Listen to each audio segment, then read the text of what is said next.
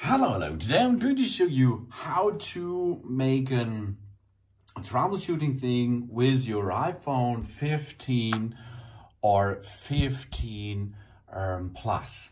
If you have a problem that you have a freeze frame, it does not work anymore or something else, the first step is make a soft reset.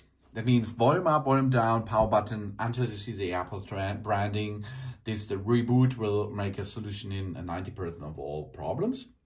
Then the next step is, if you can, go to restore the device by using the app itself. But if your device has no function anymore, the only way to get a reset of that device is the hard reset stuff. How we perform this is we will need an USB-C to USB-C or USB-A cable. And this cable has to be the features that it is data sync possible. So look to an expensive, good cable. Do not use the cheapest one, because cheaper one only can reload your battery, for example. And if you found this, you're ready. Then you need a personal computer, for example, and iTunes updated, still running in the background.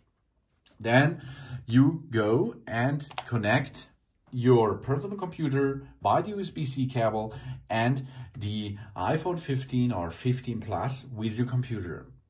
iTunes is still running. We enter into the device by using USB-C to USB connection via our computer system. For it, you can use iTunes and the recovery mode here to sync that again. Okay, how we perform this? We perform volume up, volume down, power button, and now keep push and hold it. And now, while we are connected with the computer, iTunes, and our iPhone 15 or 15 Plus, we keep pushing the power button and keep pushing until we see that here on the screen there is in restore mode or something else. Here we are. Okay, this is the mode to an update mode. It's not the DFU mode. This is the restore mode. Okay, the first DFU mode that was to root your system, for example, to troubleshoot it in the deep with special software and so on. And the restore mode, as shown now, is that you will detect a problem. Here we are. Okay, you can read it there. There's a problem with our iPhone. Okay, and that requires it to be updated or restored. The problem may be fixed by updating our phone, which preserves our settings and content. However, if update doesn't work, it may be necessary to click restore, which erases all settings and content. If we backed up this iPhone to the computer or iCloud, we will prompt it to restore the backup onto the iPhone.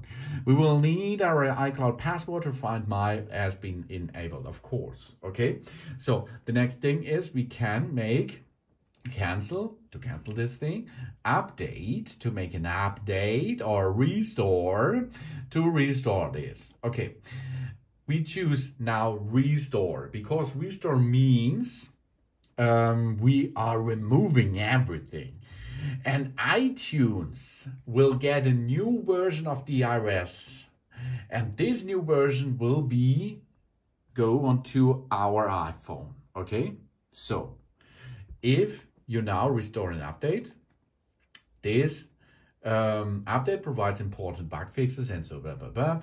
And we can make this now, of course, software update and so on. The iPhone is in recovery mode.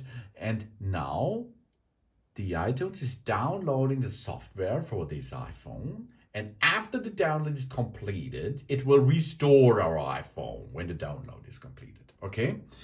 On computer system like Windows, as you can see here, it is shown not so good to you, so you does not know how much the download will be. Here, if I go down to do done, it's all gone. wait and wait and wait. You have to wait until the Apple or iTunes perform the job, and after this job it will reboot the system, and then you have a new iOS on the screen on your Apple iPhone, and you can make a clear setup after this, and then the software problems are solved, of course.